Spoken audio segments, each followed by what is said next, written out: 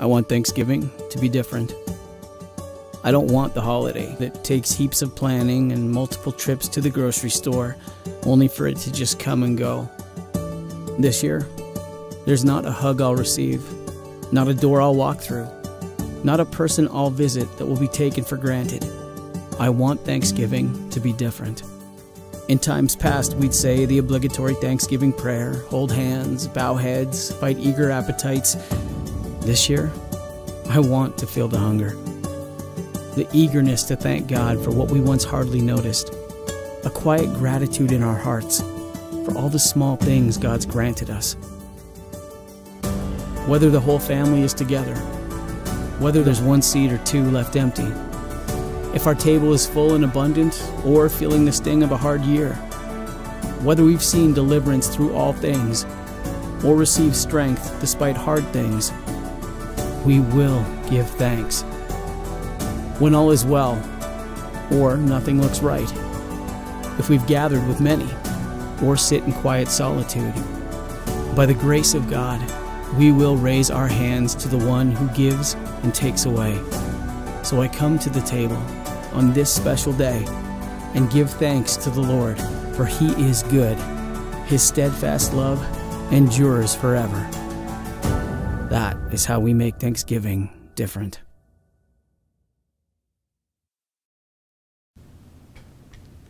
Good morning, brethren. We know that we're always supposed to be thankful. And we have so much to be thankful for, don't we? But there are some moments in life when being thankful becomes a little more difficult. Humanly speaking, from a human perspective, it becomes hard. We all experience it in one way or the other, and during this past couple of weeks, I've experienced it with some issues and problems with my health. You noticed last week I was unable to prepare a message to be distributed online like I usually do. And well, I had difficulties. I still do. It's very, very hard for me to see things properly. I only see certain things and not others. My vision is a bit impaired. Sometimes I even have some slight cognitive problems because of these issues. The doctors are running tests, of course, and they're telling us that they seem to be ruling out the possibility of a stroke. They're now looking into the possibility of a brain tumor or other possible causes that would account for similar symptoms. But the reason why I'm sharing this is because when we go through times like that, when we go through difficulties, then we think a lot. It seems like our minds race with thoughts, like a flood of thoughts. And as we think, and we think about what is happening and what could be or should be or what is, well, we discover, perhaps more than other times, how frail we are. We discover how mortal we are. We discover that we are not eternal, that we are not here forever, and that we're really quite weak and quite frail. Life is here today and poof, could be gone tomorrow. But we also discover that we have many great blessings. Blessings that normally perhaps we take for granted, that we don't even look at or consider too much, but we should. We look at ourselves and we see frailty, and we find ourselves being vulnerable. I have been feeling very vulnerable in the last couple of weeks because of these type of things. And I would like to be more eloquent, as I think I mentioned that before. I would like to be more eloquent. I would like to be a little more, as you can see, not stumbling in my thoughts and in my words. But at this particular stage, those type of things are happening. And I think that if God has allowed it, there is a reason. But I also think that you are not here for eloquence. You're not listening to this message to hear smooth speech or anything of that nature. I think that just like me, you are here for God, who is much greater than the sum total of all our weaknesses. Now, while many questions come to mind, the answers, for some reason, are not quite as many. And because the questions are many, but the answers are not, then we're called to trust. We're called to trust God. We're called to accept from God what He allows us to experience in full trust. It's basically what Job said. You find it written in Job chapter 2 and verse 10. As he was facing his own trials, Job made a very interesting statement, or actually a question. Shall we indeed accept good from God and not accept adversity? That's a good question, isn't it? Today, in our scripture for today, we meet Jesus, or better yet, He meets us in a very crucial time. We meet Him in front of Pontius Pilate, very short, just a little bit before He's crucified. And we read about that in John chapter 8, and beginning with verse 33. Therefore Pilate entered again into the praetorium, and summoned Jesus, and said to him, Are you the king of the Jews? And Jesus answered, Are you saying this on your own initiative, or did others tell you about me? Pilate answered, I am not a Jew, am I? Your own nation and the chief priests delivered you to me. What have you done? And Jesus answered, My kingdom is not of this world. If my kingdom were of this world, then my servants would be fighting so that I would not be handed over to the Jews. But as it is, my kingdom is not of this realm. Therefore Pilate said to him, So you are a king? And Jesus answered, You say correctly that I am a king. For this I have been born, and for this I have come into the world, to testify to the truth. And everyone who is of the truth hears my voice. The setting of this statement here is very important. As I was mentioning before, we meet here, or better yet, Jesus meets us because He came to take our humanity on Himself, and He did all this for us. But we find Him here before Pilate, before a leader, a political and military leader, a leader of this world, who had a great deal of authority.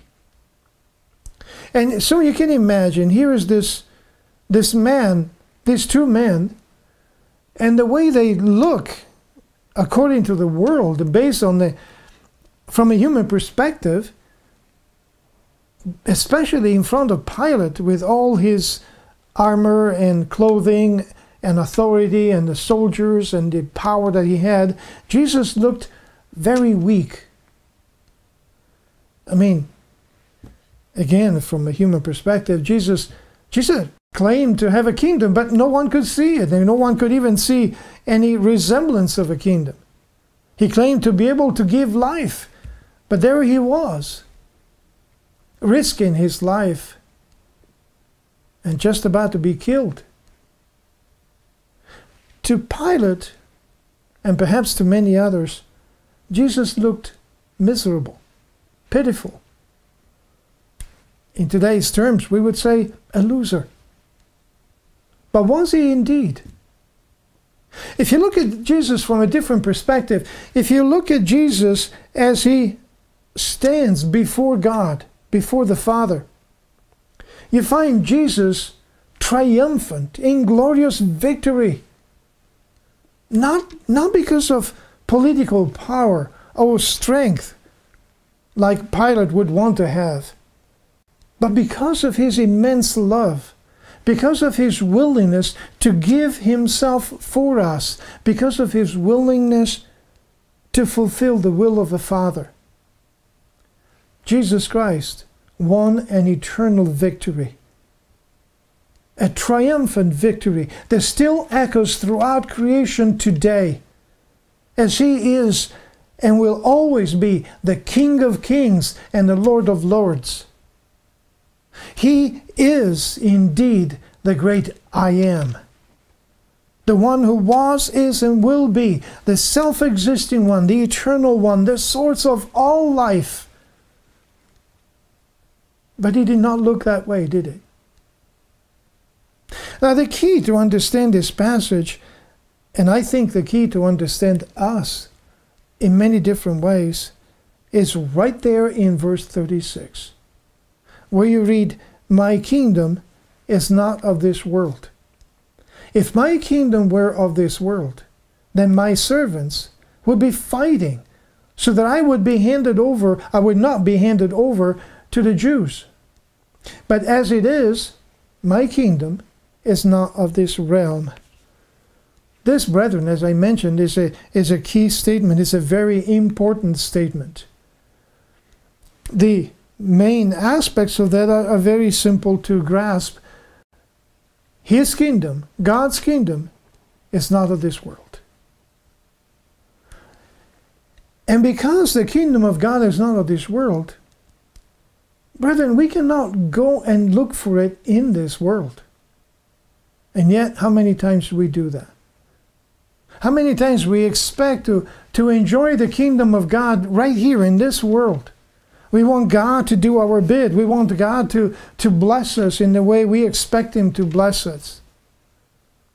Notice what Jesus said. That he said that if the kingdom, his kingdom was of this world, then his servants would be fighting. Yes, I know. I know. As we look around, as we look at the Christianity today, we seem like, oh yeah, we are fighting, aren't we? But that is not what God has called us for. God's servants are not called to fight against one another, because his kingdom is not of this realm. His kingdom is not a political party. His kingdom is not a political position. His kingdom is not even a military display. His kingdom is a kingdom that is spiritual. And is a kingdom that will never, ever pass. And that applies to us as well. If we look for it in the human perspective, if you look for it in this world, in the here and now, we'll miss it. Just like the disciples of Jesus at the beginning missed it. His kingdom, brethren, is not of this world. And because of that, we are not of this world. We need to realize that. Sometimes we look at this world and we feel the need to fight. Jesus Christ said if the kingdom, his kingdom was of this world, we would be fighting for him. It would be our fight. And what would we fight for? Well, we want to fight for our health. Because if we're not healthy, then we feel like there's nothing that we can do. And yet, brethren, listen, some of the greatest people I ever heard of and met and got to know in my life, the giants of the faith, as I like to call them and refer to them, there were people in great pain, people who could not claim great health at all. In fact, in most cases, their health was quite poor. We will be looking for that, for great health, because we feel like without it we cannot do anything. We will be looking for power, for the strength to do the things that we want to do, or maybe for the strength to impose on others the things that we would want them to do. We will be looking for wealth, because if we don't have a certain degree of wealth, numerous things a number of the things that we would want to do in this life, we would be incapable of doing them. And of course, all of that is so that we can exercise control, not just over our environment, but over others as well, so that they can do things and think and be the way we want them to be.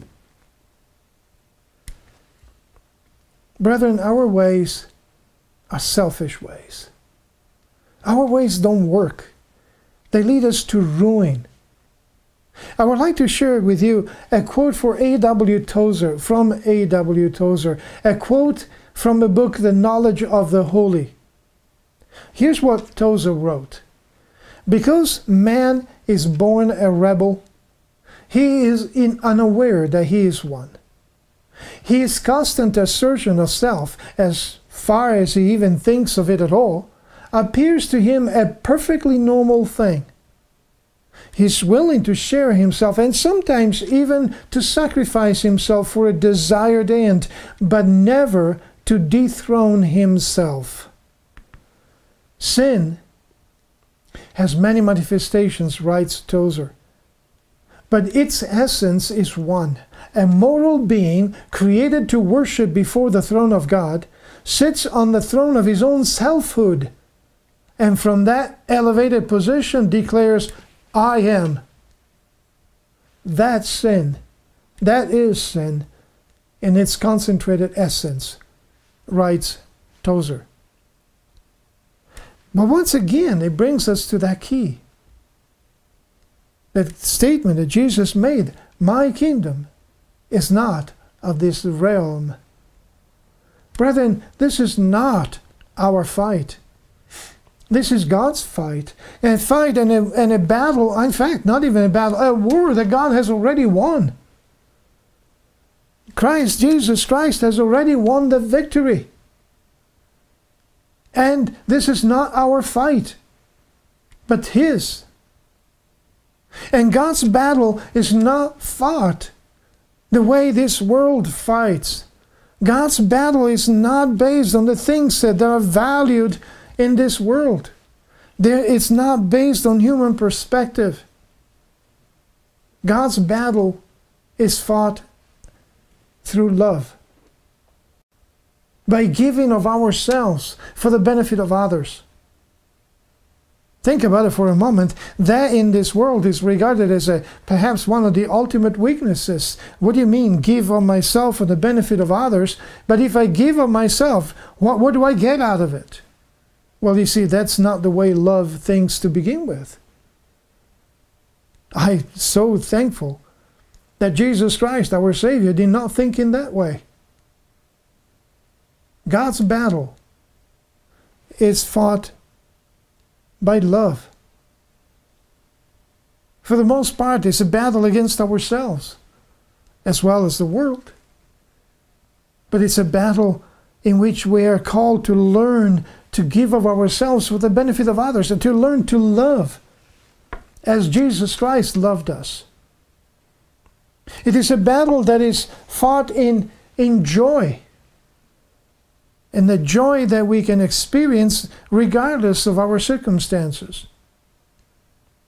It is a battle that we fight with peace. Peace not just for ourselves, not just a peace of being for our own selves, but the peace that we can extend and give to others by being peacemakers. And the patience that we're called to extend to others. The kindness that we're to exemplify toward other people, and the goodness and the faithfulness and the gentleness that we are to exercise toward others in self-control, controlling ourselves, not trying to control the circumstances, but rather controlling ourselves so that we can live through the circumstances in a way that is honoring to God. But did you notice the direction?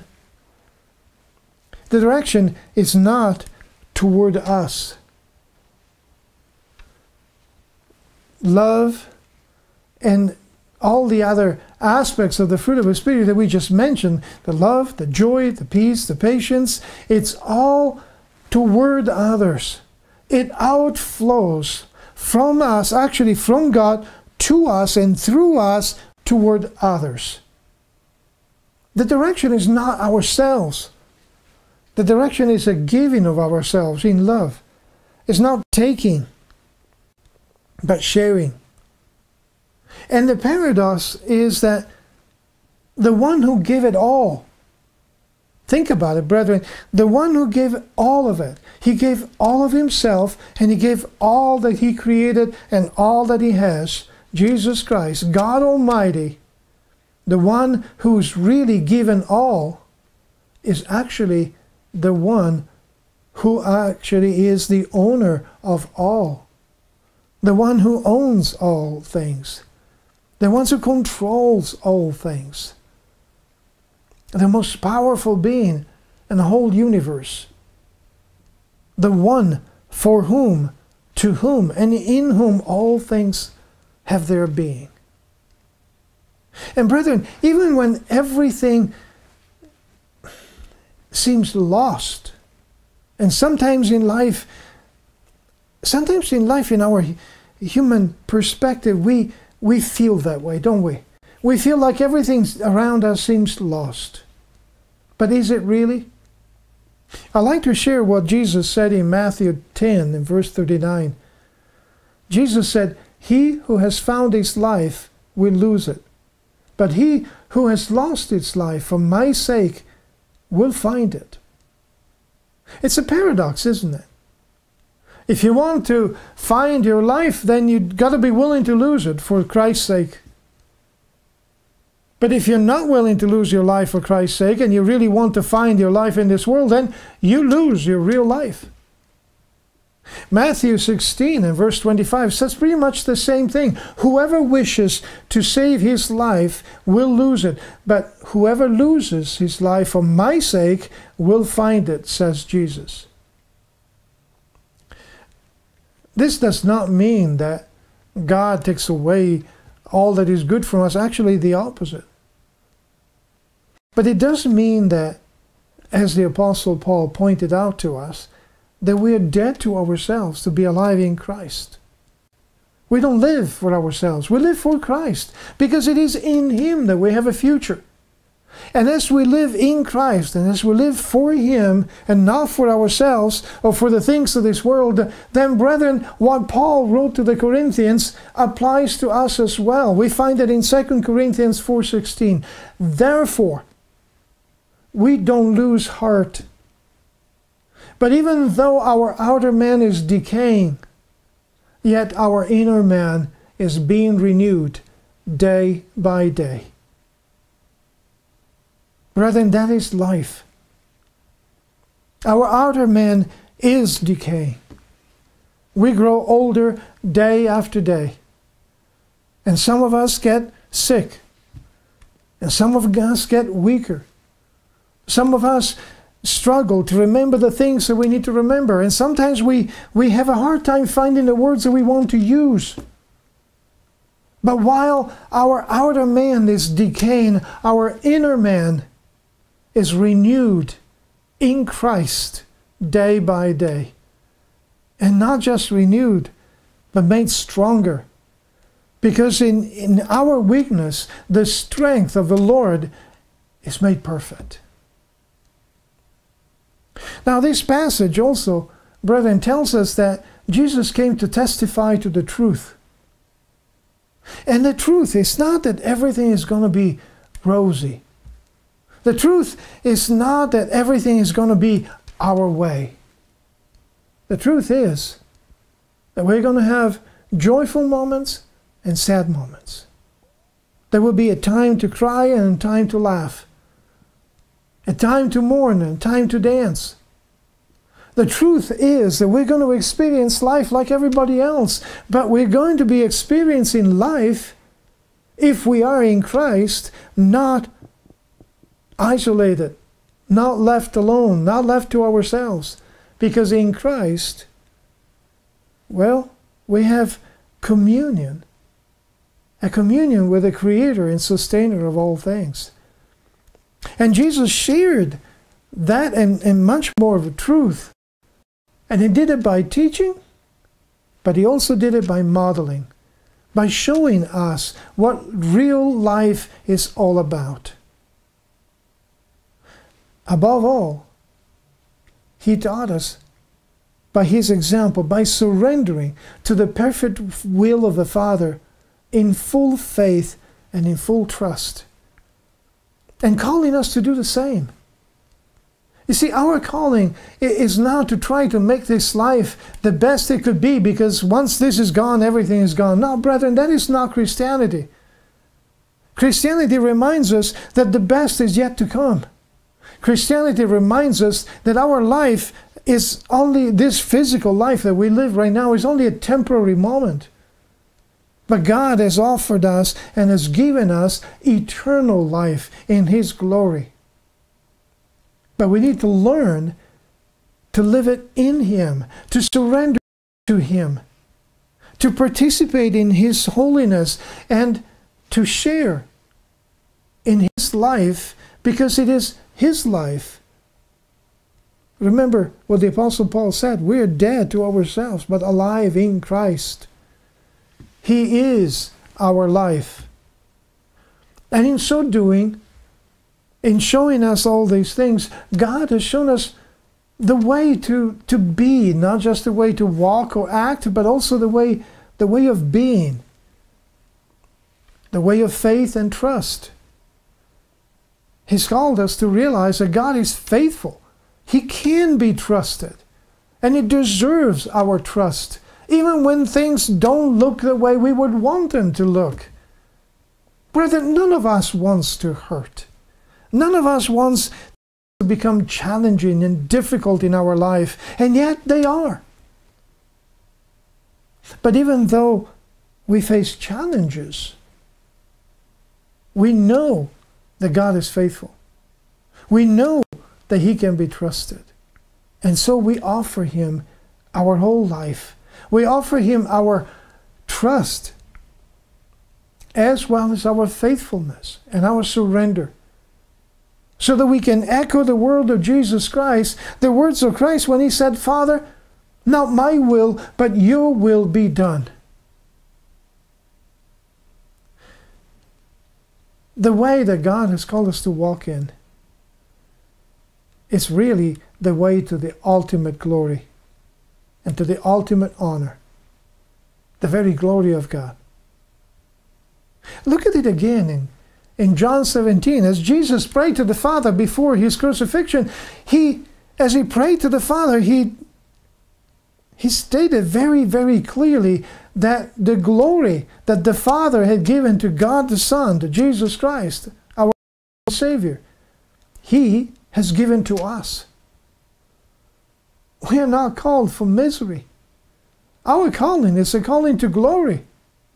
Our calling is to the greatest and the most amazing inheritance that we could ever even possibly begin to imagine. But we need to trust him. We need to trust him even beyond what we can see and what we can feel. We need to trust him even beyond our life, our very life. Because true life is found in him. Brethren, it's not about us. It's about him. And if we look at this life from a human perspective, we have a lot to complain about. But if we look at it from God's perspective, from what he has in store for all of us, and what he's offering even today to all of us, there's so much to be thankful for. So much. And even in all our trials. And we can sing God's praises, and we can pour our heart to him and find his warm embrace, because he loves you. He loves us. And never, ever, ever, nothing will ever separate us from the love of God. God bless you. The Spirit of the Lord God is upon me, because the Lord has anointed me to bring good news to the afflicted.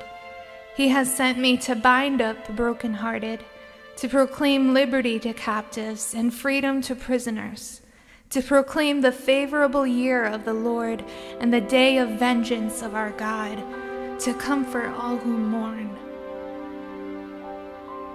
The Lord makes firm the steps of the one who delights in him. Though he may stumble, he will not fail, for the Lord upholds him with his hand.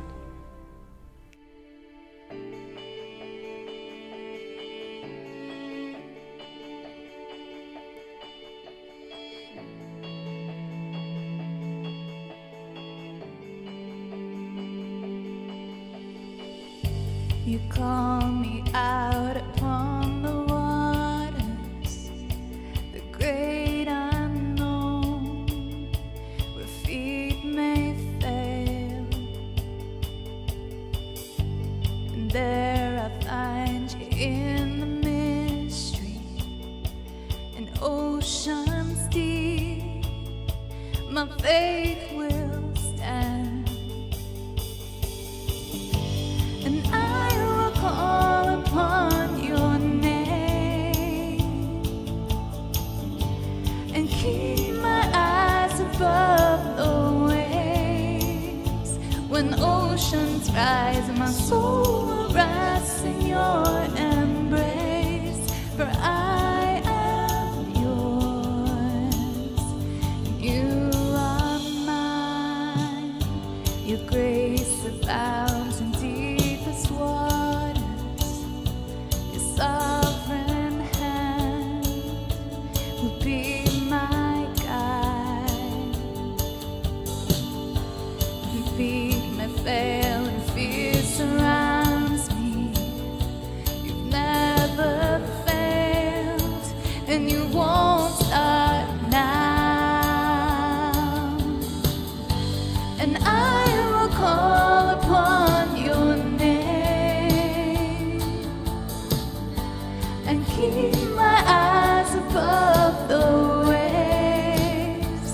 When oceans rise, my soul will rest in your embrace. For I am yours, you are mine. Spirit, lead me where my trust is without borders. Let me walk upon the waters wherever you would call me. Take me deeper than my feet could ever wander, and my faith will be made stronger in the presence of my Savior. Spirit, lead me where my trust is without borders. Let me walk upon the waters wherever you would call me. Take me deeper than my feet could ever wander, and my faith would be made stronger in the presence of my Savior. Spirit, lead me where my trust is without borders. Let me walk upon the waters wherever you would call me. Take me deeper than my feet could ever wander, and my faith would be made stronger in the presence of my Savior. And I will call upon your name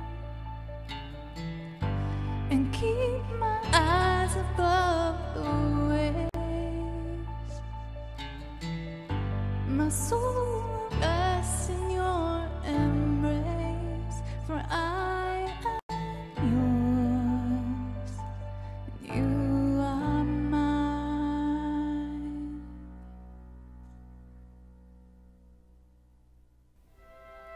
May the peace of the Lord Christ go with you wherever he may send you. May he guide you through the wilderness and protect you through the storm. May he bring you home rejoicing at the wonders he has shown you. May he bring you home rejoicing once again into our doors.